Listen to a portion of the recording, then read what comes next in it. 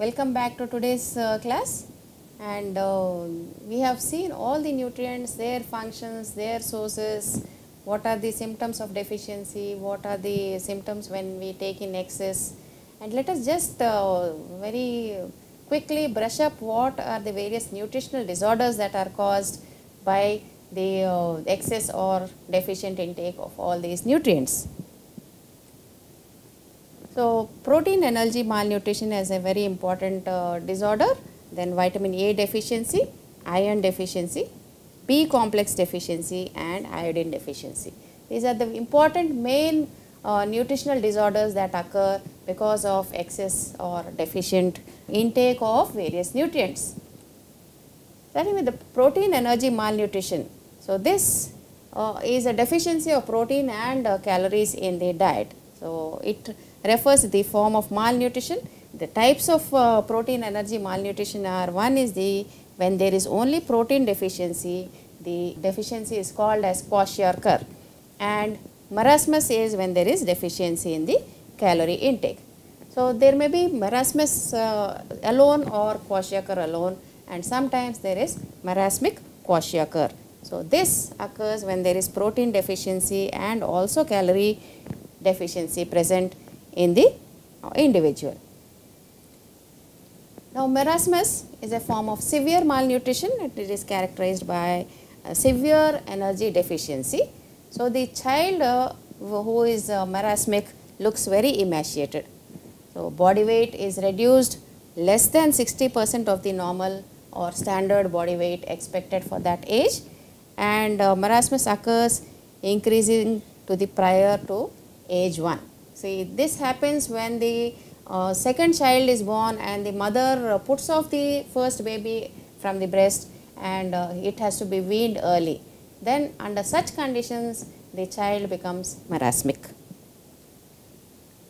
So, this is how the marasmic child looks, and you can see the clinical manifestation. There is lot of wasting, there is no muscle at all, and growth retardation is there because the weight reduces by 60% of the normal weight, and there are mental changes, there is no edema at all, and the temperature is subnormal because there is no subcutaneous fat and muscle in the body, and there is no appetite, and often there is diarrhea present in the child.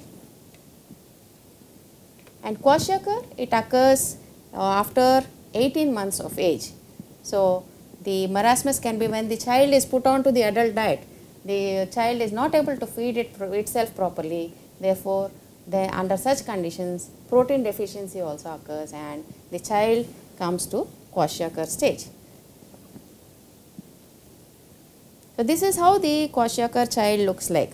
So, it is looking like a normal child, isn't it? So, very difficult to assess whether the child is having a kwashiorkor or a normal child. There is no change in the body weight. So, we have to go only by the diagnostic tests. So, there is edema, muscle wasting. Muscle wasting is covered by edema, so that does not look as the child is muscle wasting, and psychomotor changes. And you have common signs like hair changes, hair becomes brown in color, there is diffuse depigmentation of the skin, the face looks like a moon face because of edema, it becomes very round. You may think the child is chubby, but it is a deficient child. Then there is anemia. So, this is got only by testing the blood of the child. See the difference between the kwashiorkor and the marasmic child.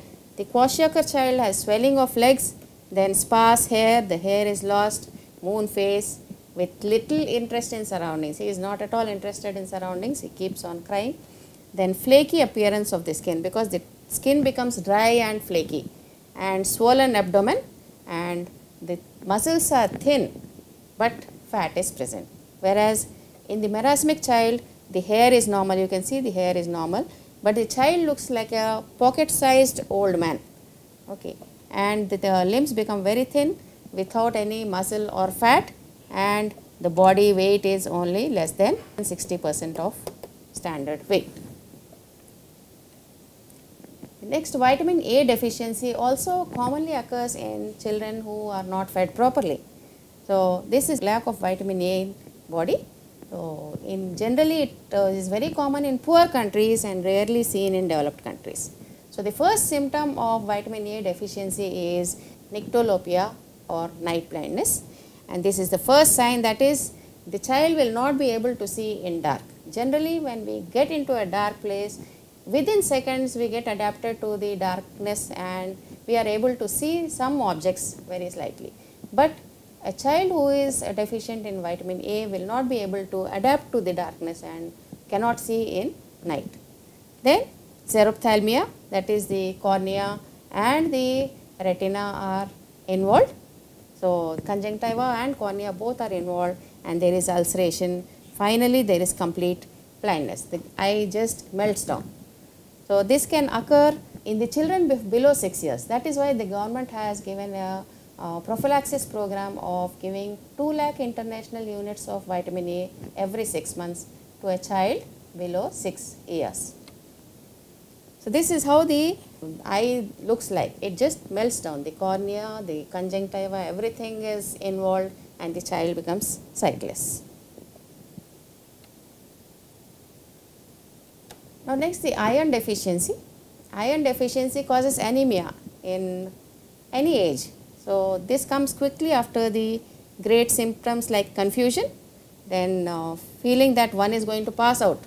That means you feel so much of palpitation is there, so much of confusion is there.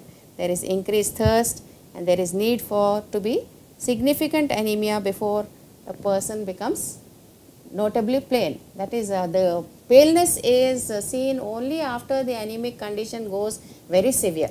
Till then these clinical symptoms are not seen. So, there may be additional symptoms depending upon the cause that is behind causing anemia. So, the anemic person becomes easily fatigued and there is loss of energy and there is rapid heartbeat, that is palpitations occur in the heart, and particularly with exercise the individual cannot do exercise for a longer period. There is shortness of breath because the oxygen carrying capacity of the blood decreases. Then there is headache, and particularly with exercise the headache increases. Then the person is not able to concentrate because the level of hemoglobin is less, oxygen consumption is less, the energy input is less, and it causes dizziness, the skin becomes pale, the eyelids become pale, there are cramps in the leg, and there is sleeplessness, that is insomnia. So, this is how the eyelids look pale and the tongue looks pale, and you can see the fingers, and if the anemia becomes very severe, then your nails become like spoon shaped, which is called as koilonychia. Then deficiency of B complex vitamins. So, vitamin B1, we have already seen that deficiency of thiamine causes beriberi, and if it affects both the heart and the nervous system, and there is irregular heartbeat and edema. And riboflavin deficiency, generally it causes A riboflavinosis, which causes chelosis, angular cheilitis and glossitis, that is the tongue gets cracked, it starts bleeding, there are cracks on the lips, and the angles of the mouth also get cracked, which is called as angular stomatitis. Then niacin deficiency, we have already seen that it is caused because of deficiency of tryptophan, and it is called as pellagra. There is it is a disease of 3 Ds, that is dermatitis, dementia and diarrhea, and this again causes insomnia, sleeplessness and weakness, and there is mental confusion, this is dementia, and if this is neglected over a long period, it may lead to death. Pantothenic acid deficiency causes acne and paresthesia. So, that is tingling sensation in the periphery of the body. And vitamin B6, that is pyridoxine, it causes dermatitis, especially in the wherever the sebaceous glands are present, it causes seborrheic dermatitis. Then biotin deficiency, it causes symptoms like impaired growth and neurological disorders. And vitamin B9 or folic acid, we were talking about it, that it does not help the RBCs to mature properly, so that they decrease in size.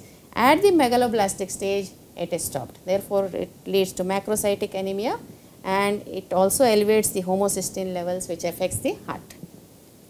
And when it is deficient in pregnant women, it can lead to birth defects like neural tube defects, which is called as spina bifida.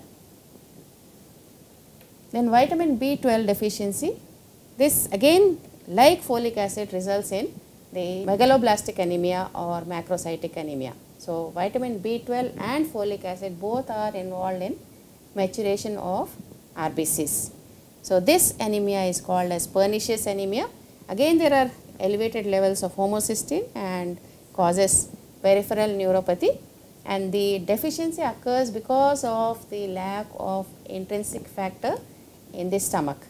So, deficiency occurs only because of lack of absorption, and there is synthesis of vitamin B12 in the large intestine, which is of no use. Now, iodine deficiency, it is lack of the iodine that is taken in the food. It leads to goiter and cretinism, and this may, in children it leads to developmental delays and other health problems. So, this again iodine also has become a public health problem, because more and more population are getting into the iodine deficiency. Therefore, the government has started, it has banned the normal salt, and it is forced to implement the intake of iodized salt in the population. So, we have seen the pictures of goiter and cretinism in children. In short, about all the nutrient disorders that occur, which are more common and which have a great impact on the health of the children and adults. Thank you.